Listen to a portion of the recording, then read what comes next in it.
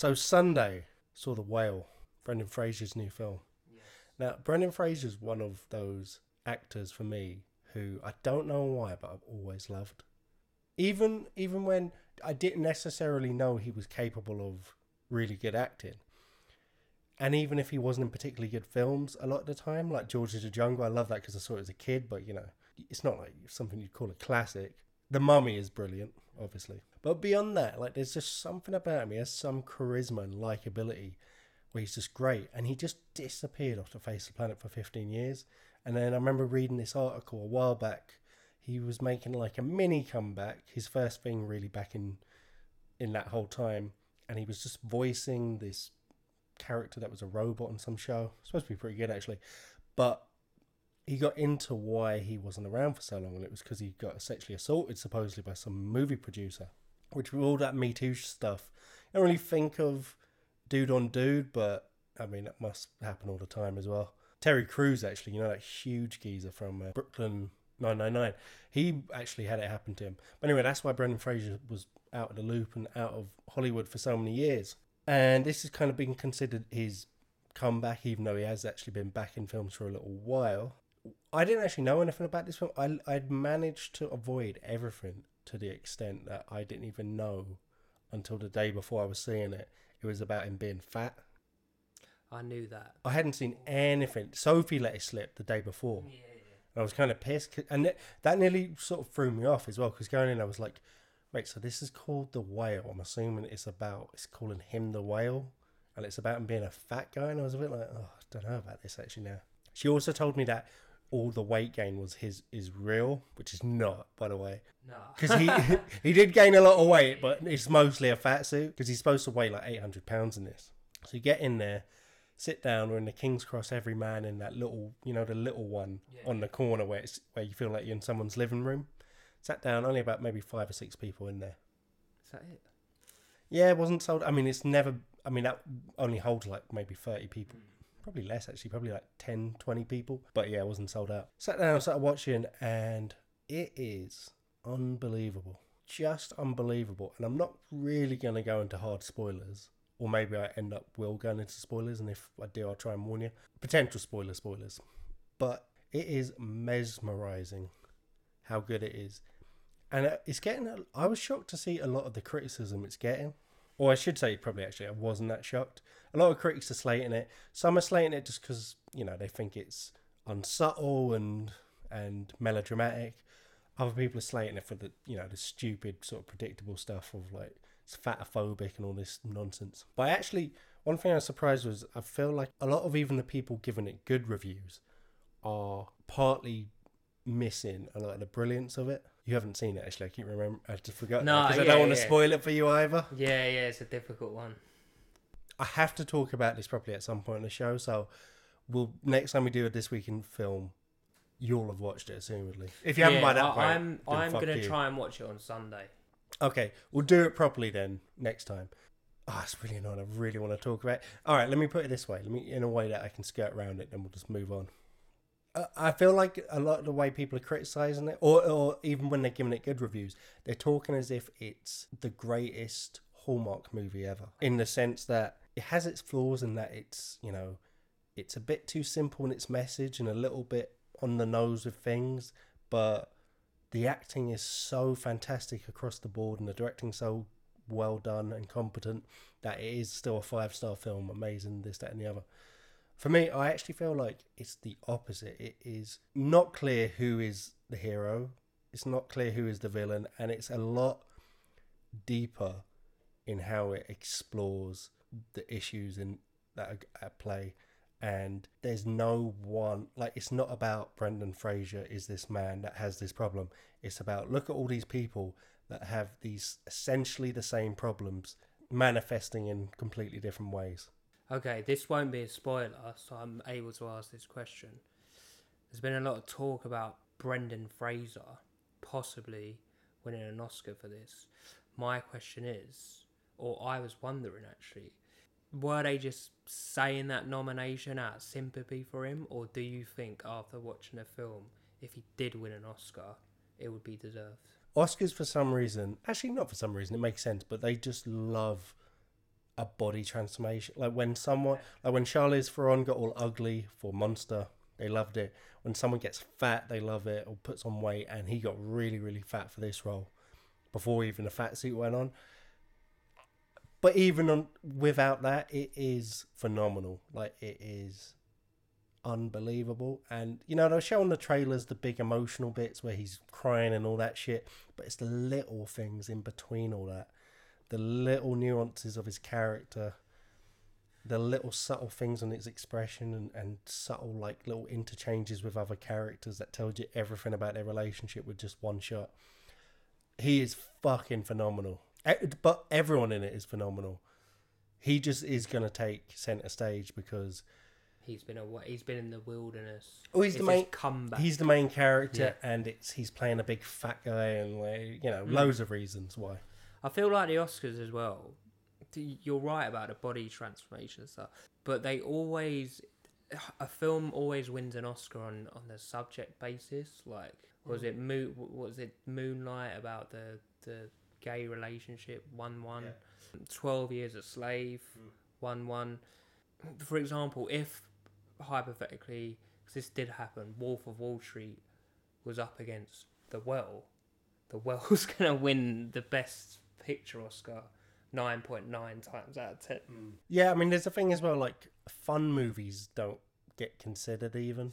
Yeah. I mean, there's a reason they have a term like Oscar bait. This isn't Oscar bait. Like, I couldn't imagine Alfonso Cuarón making Oscar bait in the sense of, not even that he wouldn't try to, although he wouldn't try to, but I mean in the sense that his films are blunt and horrible. Yeah. Like, they're not nice experiences, and they're not, like, this is not, not spoiling it, but you'd probably expect, but there's not, this isn't a life-affirming film where everything works out. Like, it is bleak, and it's kind of, again, like, skirting on the territory of spoiler, but last thing I'll say on it is the more I actually think about it and think about at least what I think it was really about and trying to say, the bleaker it gets, and therefore it's not going to win it. Like, he'll win for acting, but they won't win for director or film or anything like that. Can I do? Was it Alfonso Cuarón or Darren Aronofsky? Because didn't he direct Requiem for a Dream, this guy? Yeah, shit. Did I say the wrong guy? Alfonso Cuarón. That's fine. It's cool. Oh, it doesn't matter.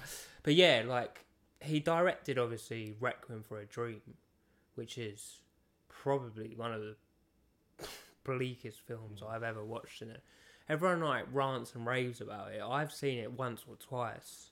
No, twice, actually. I remember how many times I have seen it. I always, it's a good film, but I always struggle to get through it. It's like, when can you ever be in the mood for that film? Like, if you're happy, it will just make you be like, oh.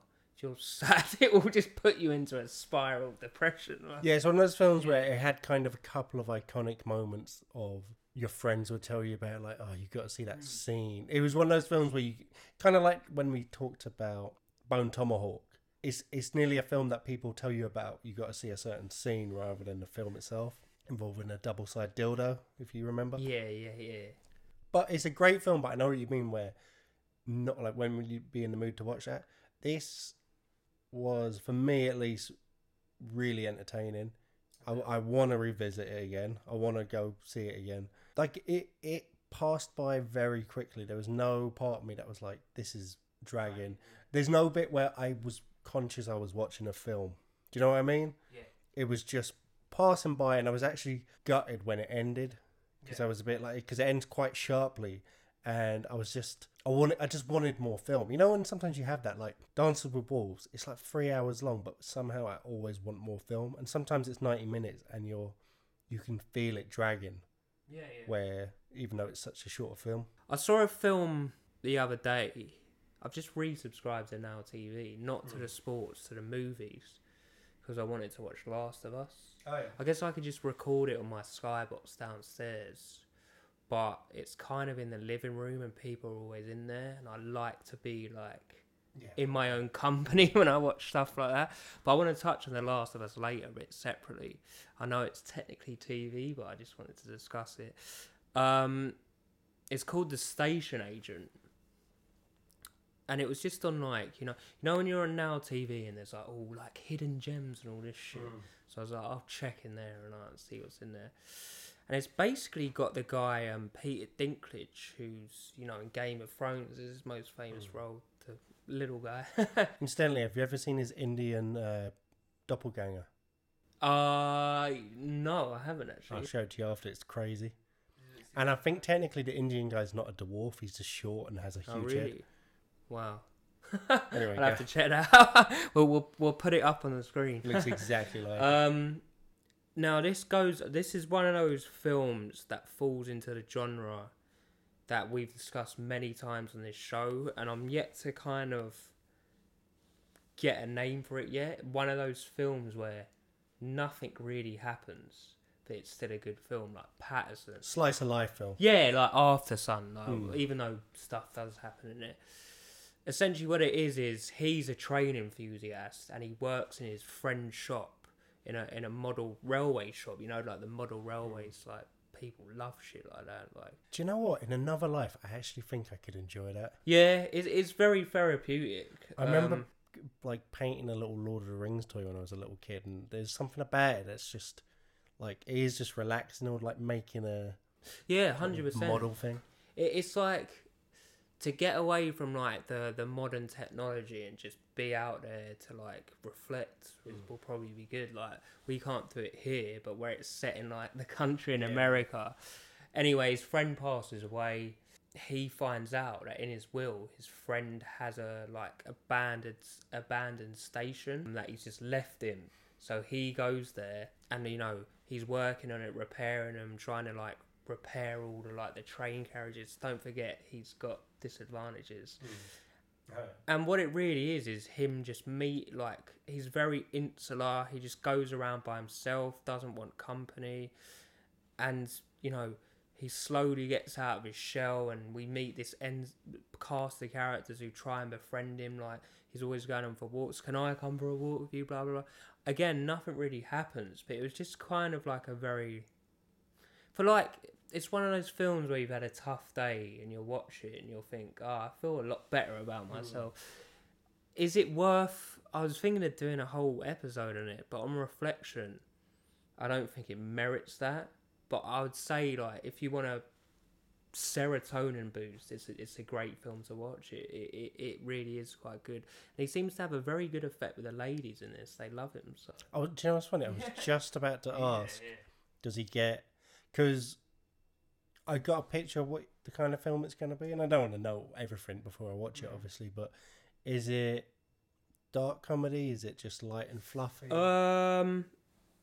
I'd say the bits of comedy are a bit darker. Yeah, it's not fluffy. Like, there is incidents where, like an incident where he's walking along and a bunch of kids like start taking the piss out of him. Like, it's dark. It's and that's the funny bit.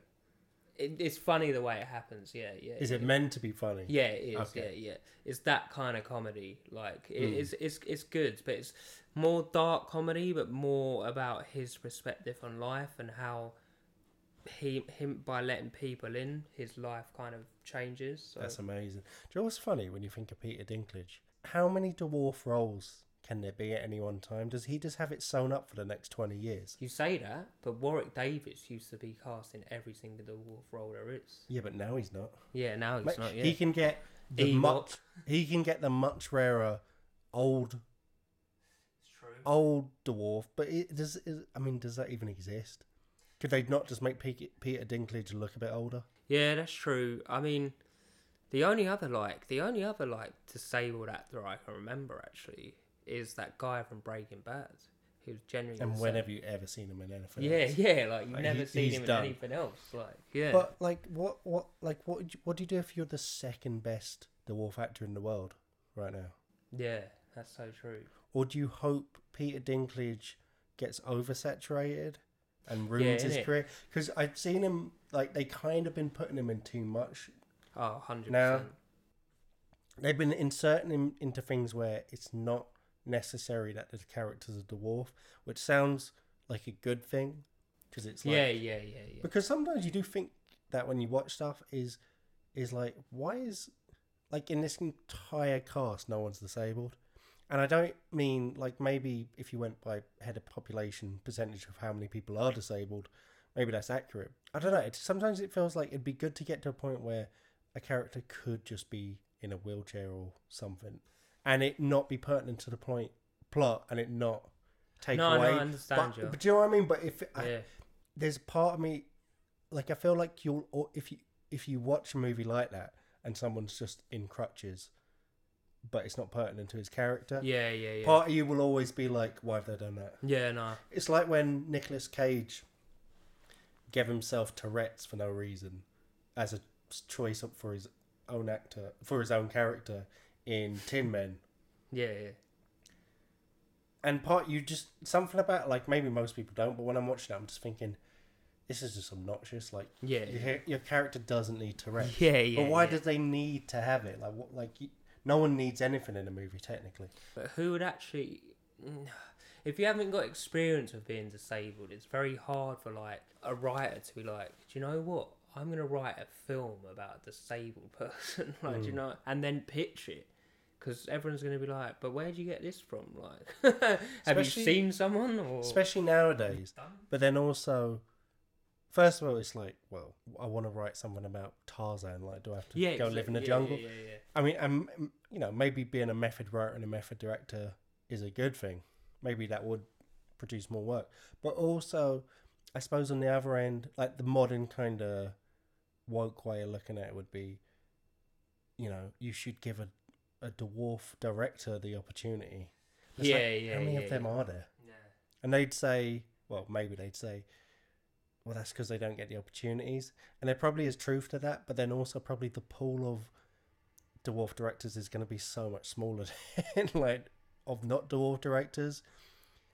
And, like, how do you find someone? Why don't you just let the person that wants to tell the story try? And if they happen to be a dwarf, great. And if they happen to not be, then give them a shot and maybe they'll get it right.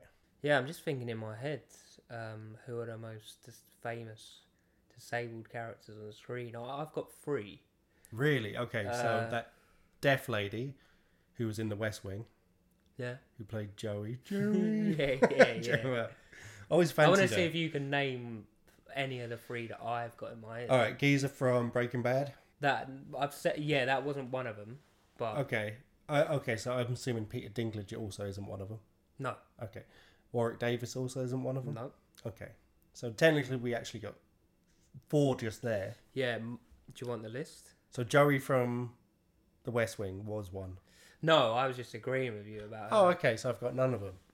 All right, what's your list? The list is Daniel Day-Lewis from My Left Foot. Oh fuck! I clearly thought you were saying something else. No, I Did mean, you not notice from the things I was listing up? Yeah, but I mean, as in, like, playing the same. Yeah, no, I know that now. All right. But didn't you not think when I was listening? No, I was just letting you do it. Oh, okay. The second one was. Forgot his fucking name now. The guy in Forrest Gump, Lieutenant Dan. Oh, his legs get blown off. What about Forrest Gump himself? Oh yeah, Forrest You're thinking Gump. just physically? Yeah. And the third one. I love you said Forrest Gump, and then you forgot about Forrest Gump. The third one was Hey You Guys from the Goonies. What? Because he technically... I guess Slough is technically... Yeah, he's disabled. Like, yeah, I just didn't think of him as disabled, but yeah, I guess... But other than that, that was it, really. Slough. No, he is disabled, though, man. I know, but the other 2 you said were so grounded, and then you went to Slough. Yeah. Well, that was the only one I could think of. You blow my mind with Slough. Yeah. And do you know what? Slough actually... I'm sure there's more. One of the most iconic and lovable ones.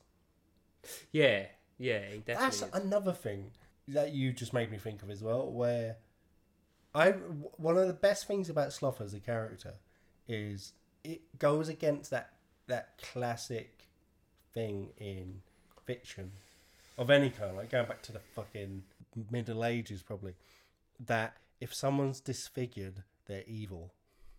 You know, that whole notion. Yeah. That's so fucked up when you think about it. Because in all actual reality, when someone's disfigured, it just means they've either had a horrendous accident or they were born that way. And when have they ever been eaten? Like, when has that ever come up? Whenever has it ever said serial killer Ted Bundy today? You know, he ends up looking like a movie star, not a fucking disfigured. Yeah. Like, that is so fucked up. That on top of already looking that way and having that Everyone's unfortunate. like, you evil bastard. Yeah, there's that whole and I guess it's probably like a primitive evolutionary thing where, you know, it's like when that uncanny valley where someone's eyes are too close or too far apart. Yeah. It just unsettles you, and it's probably a genetic thing of your body, your mind being repulsed and saying don't mate because that's bad genetics. But sometimes, like... But it's just fucked up, yeah. Sometimes, like... What do you call them? Disfigured or deformed? I mean, it's either or, isn't it? Sometimes they're like worshipped as gods. There was like this guy that had like loads of growths in, like, he was like the elephant man of India, and obviously they worship Ganesh, the elephant god, and he was like seen as a reincarnation of Ganesh, and he like got put into like mansions and shit. And he had elephantitis. Yeah. But you don't look like an elephant. No, but he had like a growth that looked a bit like a trunk. Oh, so he was the first elephantitis person that actually accidentally did kind of look like an elephant. Yeah. Wow. I mean, I get it when they're born with more than one limb. Yeah, I mean, that's really nice, actually. Like, you'd rather be born in one of those countries where you're kind of like at least worshipped in some way or can make a decent living. So next thing I want to talk about, is I'm doing this weird thing where my weekends haven't been too free. I've been doing various stuff, but I've decided that when I have a free weekend, whenever that is, and it's very rare, so this is why I want to do it, I'm going to do a trilogy every weekend. So, on the Friday, I shall watch the first film. On the Saturday, I shall watch the second film. And on the Sunday, I shall watch the third. I think it's a pretty cool way to spend the weekend. That is a great idea. Yeah. I don't think it's a cool way to spend your weekend. No, well, I like it. I think it screams like lonely. Yeah, I like it. But it's definitely, I like from a film blues point of view. I think it's great. That's the point of this podcast. So yeah, exactly. I think it's good. I do have friends. So I started it off with, I kicked it off a couple weekends back with the Nolan Batman trilogy. I decided to do that, actually. So I started off on a Friday with Batman Begins, Dark Knight. And on the Sunday, it was Dark Knight Rises. But that did take me a while to get through, because I forgot it was like 3 hours long. And shit kept happening. I had to keep pausing it. But yeah, like, I'm just going to do that. So I might do like Back to the Future. I was thinking maybe doing the original Indiana Jones, you know, like Raiders, Temple of Doom and Last Crusade. Yeah. But I won't do any of the newer ones because they're shit. Well, there's only one newer one that's actually out and one newer one that's about to drop.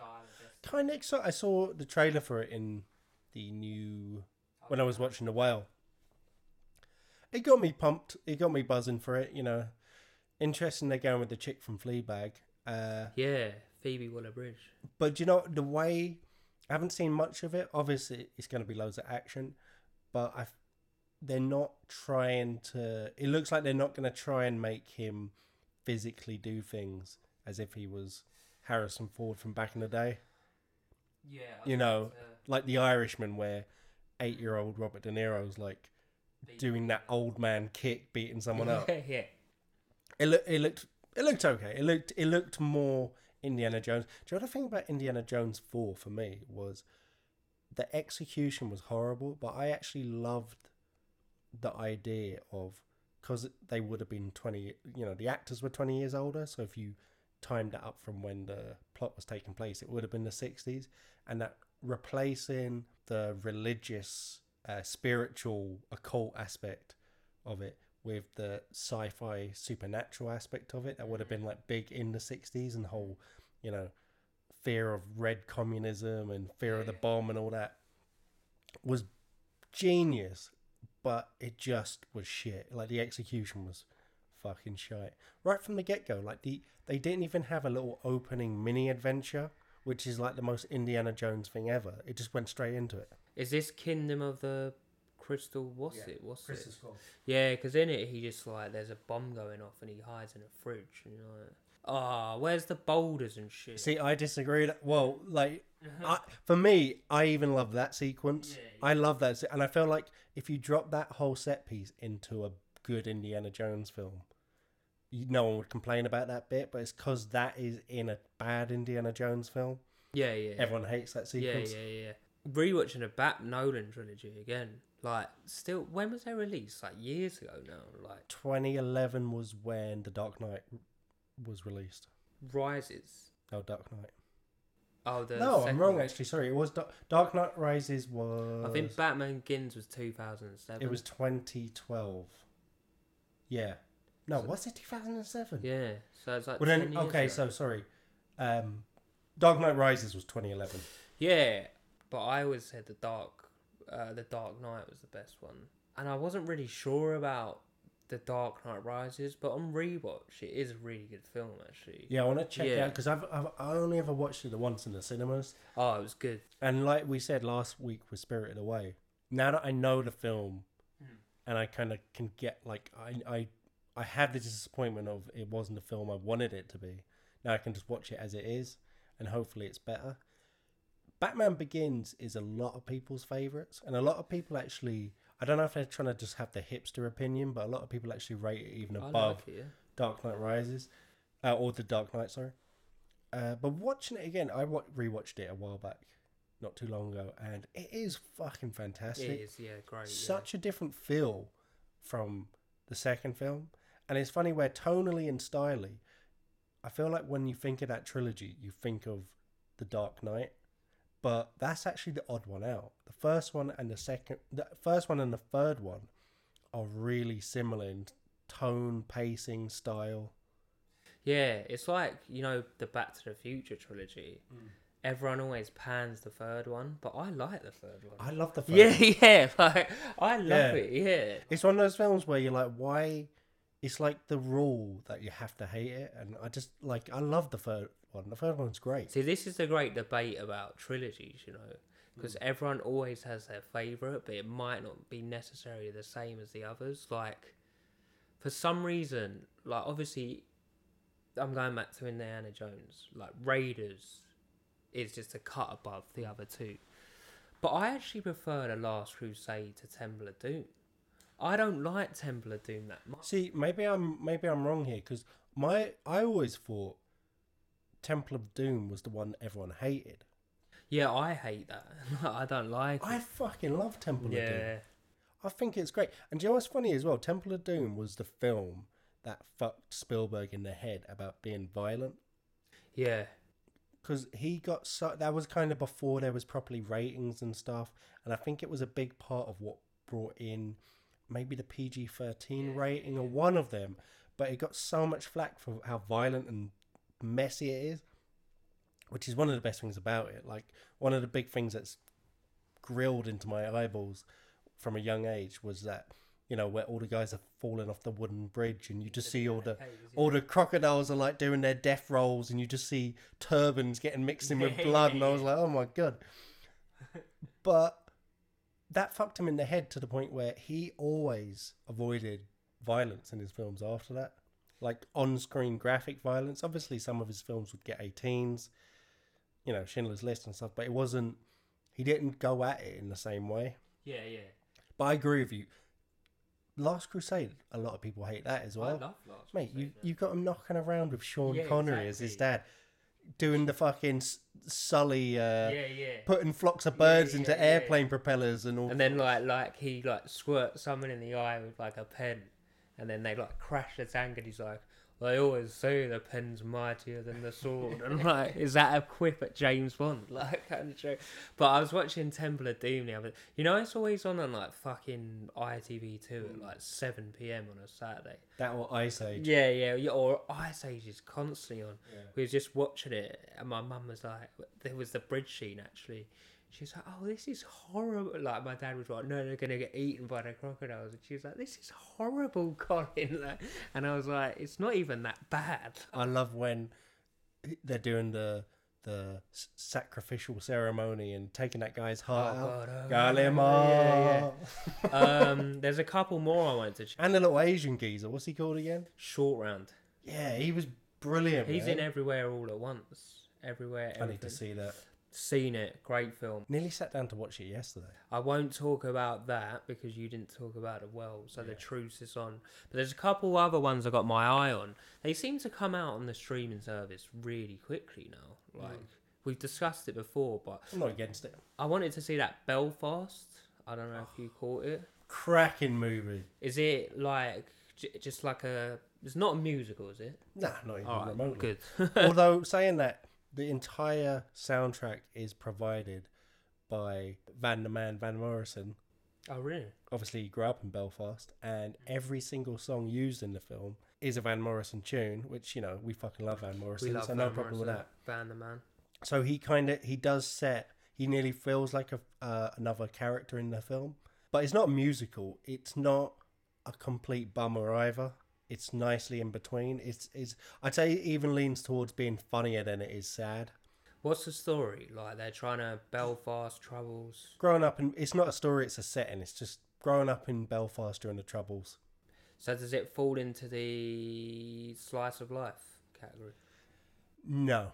Okay. Not in terms of what we actually like. When I say to you slice of life and we're talking about that sort of film, no.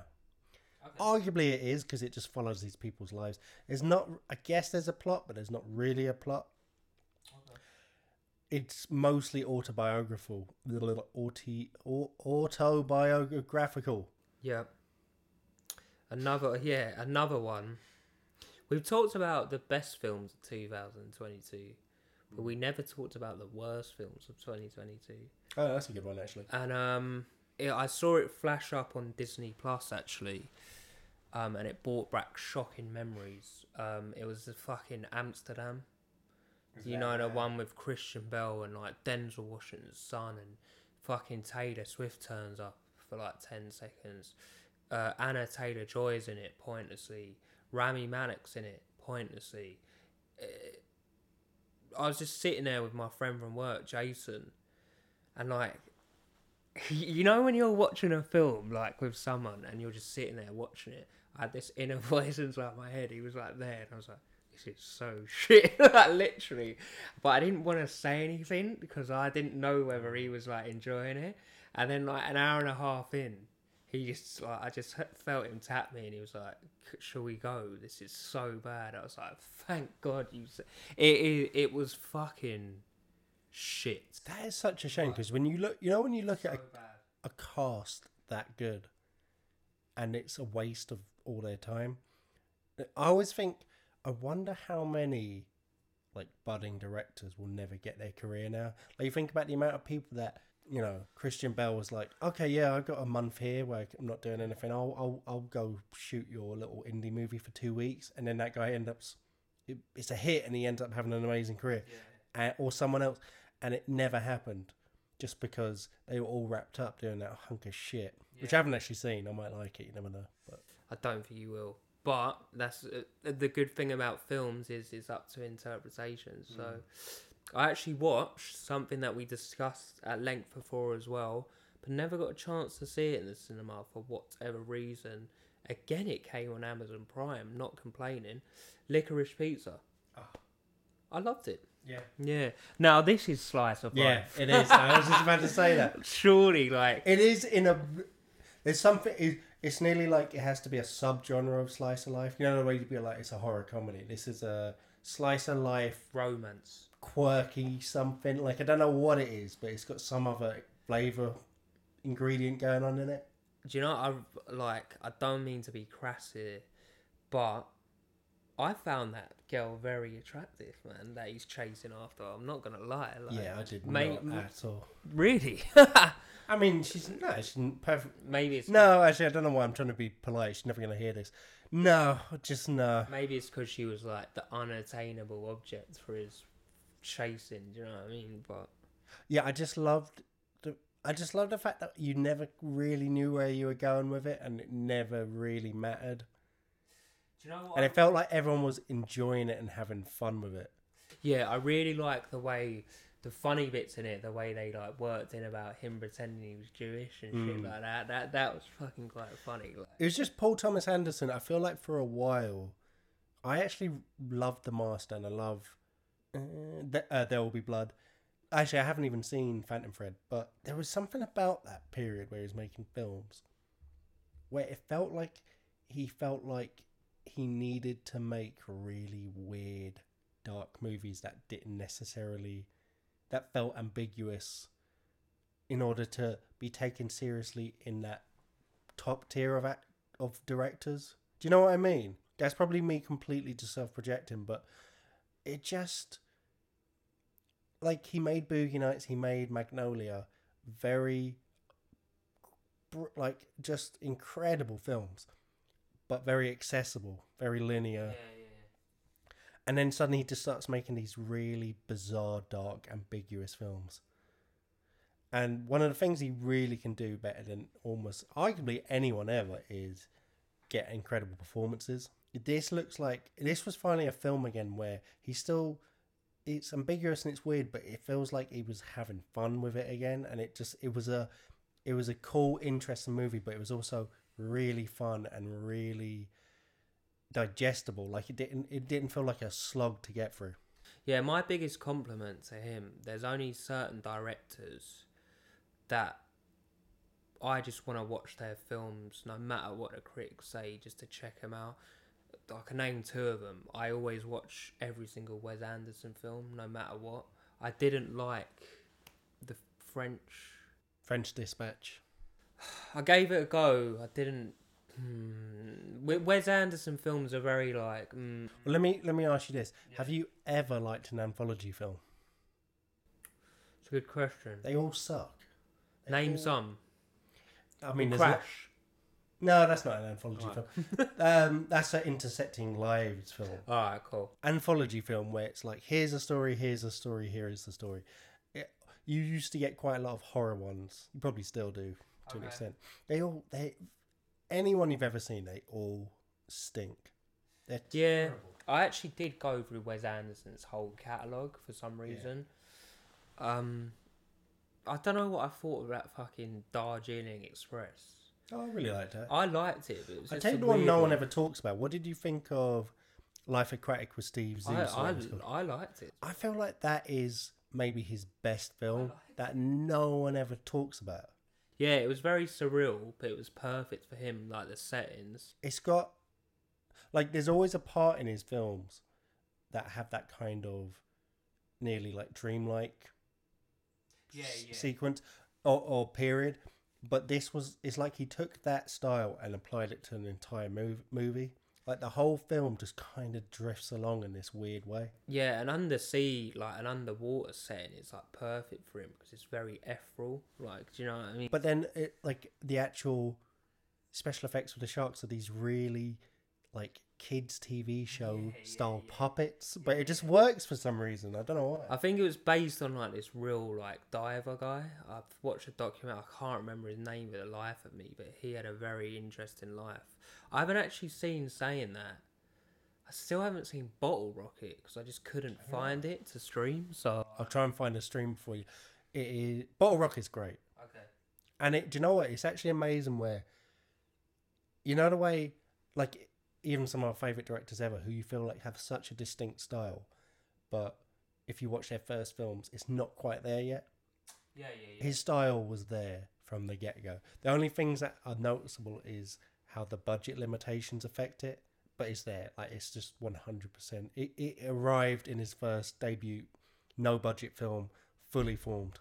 Yeah, and back to my other point about Paul Thomas Anderson is, whatever project he brings out, I'll just watch it because it's not going to be shit, is it? It might not be as good as some other films, but you know he's always kind of reliable with his outputs. But then again...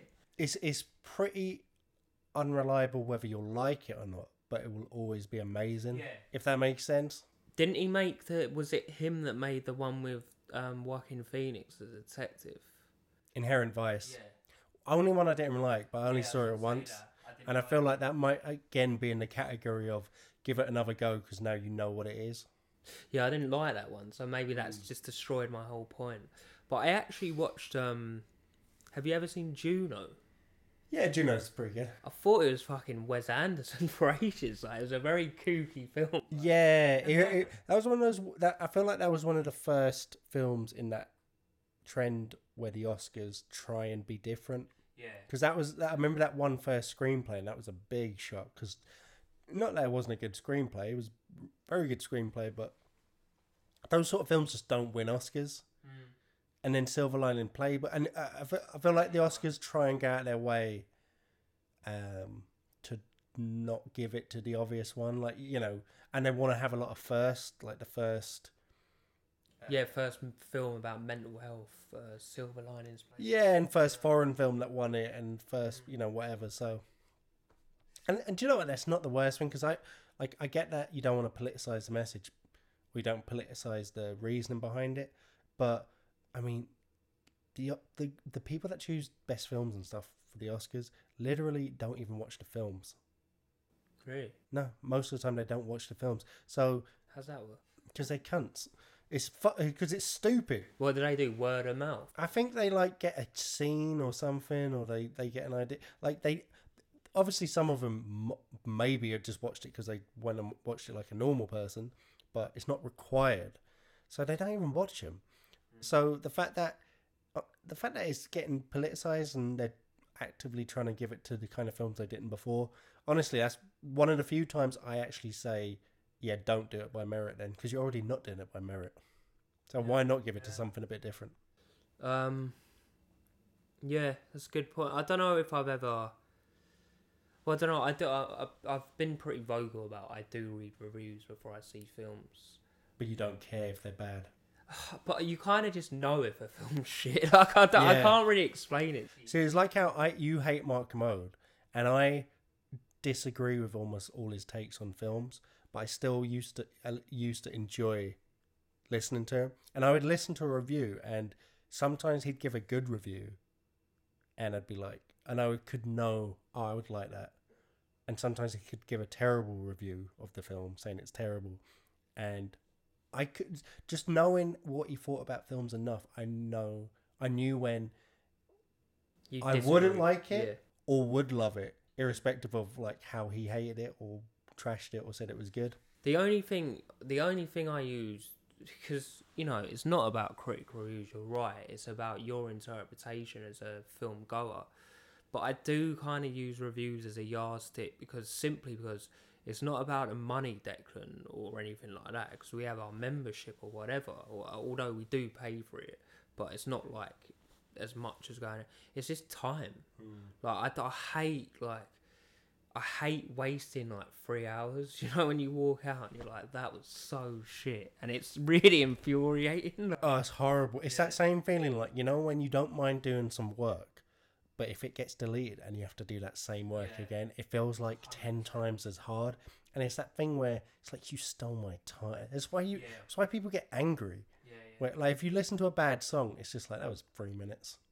The thing is, Declan, you'll never get it back. No, you'll never get it back. But it's also, it's not just like, you didn't take 2 hours from me. You took my soul. Even if it doesn't take that long to decide to watch a film, it's like there's the build up, there's the after it, there's the like, I could have been doing something else. It was like I had 5 hours before I had to fall asleep, and now I'm getting up for work. Yeah. Fuck you. But man. we've never really had a film that's been universally bad, but it's achieved like cult classic, like The Room. Like, do you know what I mean? You go into it thinking this is shit, but I want to watch it because it's meant to be hilariously shit. I can't think of any. No, there's one called Samurai Cop that I want you to see. I mean, as in we've watched them, but like in the cinema. Well, I mean, when films are that bad, they don't make it to a cinema. Yeah, not now. Not near you. The only way you end up seeing it in the cinema is if you literally knew the dickhead who made it. And he's like, oh, I rented a cinema to show it once. Yeah. Which is what Tommy Wiseau done. Yeah, literally. Tommy Wiseau. We did it for months with that billboard. The other director I've got into as well, been watching his newer work has got a lot of publicity, but I've actually been going back to his old back catalogue. His Noah Baumbach book. Oh yeah.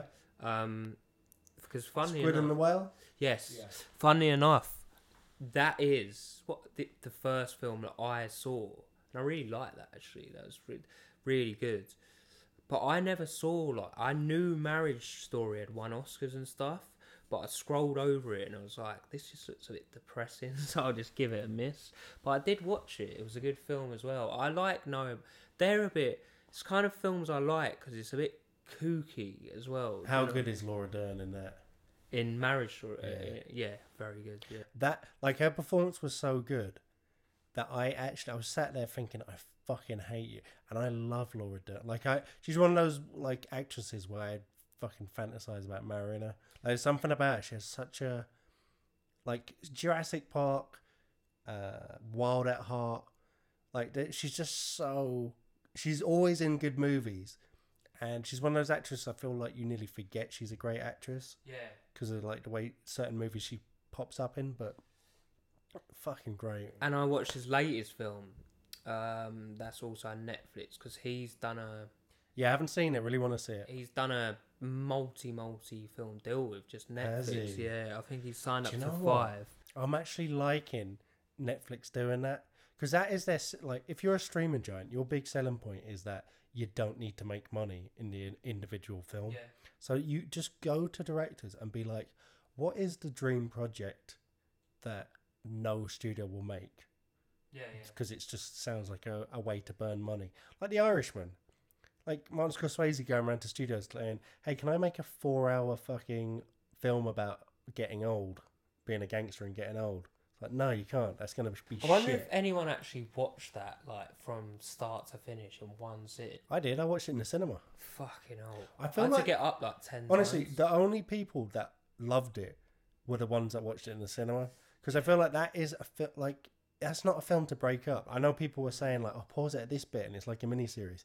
But it's not, because that's like pausing a TV show every 20 minutes and walking out, like, in the adverts, and then walking out for a day and then coming back. Like, it's not, it's meant to be watched all in one go. Yeah, the thing is, I was at home and, like, if there was a slight, like, downturn in it, I was like, I'm just going to go and get a tea or something, and then I'd fuck around for ages. See, there was no way of doing that. Yeah, and exactly. honestly, it didn't even fit, but I like slow movies as well. Yeah. It is 4 hours. But yeah, Noah Baumbach's got a multi-film deal. Yeah, it didn't actually have the contract signed until after Marriage Story, because I don't think Netflix, on paper, the film would be their marriage is breaking up, they're going through a divorce. How depressing. But obviously they were brilliant in it. All the cast, Scarlett Johansson, Adam Driver, Laura Dern, and then it won all the Oscars. So Netflix were like, Well, it's the smarter way to go, because when they went and made, like, hey, Michael Bay, what film do you want to make? It's like, don't go and try and make the $150 million films. yeah, Find the quirky indie guys who can't make any money anyway and make those, and make them for like 1/15 of the budget. yeah, and they always have their little followers as well. They're like, Noah Baumbach's new film. Like, Yeah, you know what I mean? Like, losers like us. Yeah, I'll fucking yeah. Watch that. That'll keep my Netflix subscription. and then I was watching, checking out a YouTube video actually of the 10 upcoming films this year. Can't remember all of them, but I'm quite excited about this new fucking Willy Wonka musical starring old Timothy Chalamet. Oh yeah. Should be quite good. I Don't think. know anything about it, but Neither kind do I. of. Yeah, yeah. Do you know what? That is exactly what I'll be like up until watching it. Like, my whole feeling is just kind of like, yeah, I'll watch that when it comes out. Not excited about it, not excited about it. And what I do need to watch actually, Declan, I still have not seen June. Oh, June. Yeah, watch June. Because June 2's coming out, isn't it? Once again, in the category of, I'd say, be prepared to watch it twice, and be okay with not necessarily loving it the first time. But it's like 5 hours long, isn't it? Nah, it's like 2.5, 2:20. What other trailers did you see at the cinema? I love trailers. I actually saw quite a few. I should have made a note of them. Shit, what did I see? There was quite a few. There was one that looked shit. Fuck, I can't remember at all. That's Alright, on that bomb. Yeah. Don't forget to hit that like button and subscribe.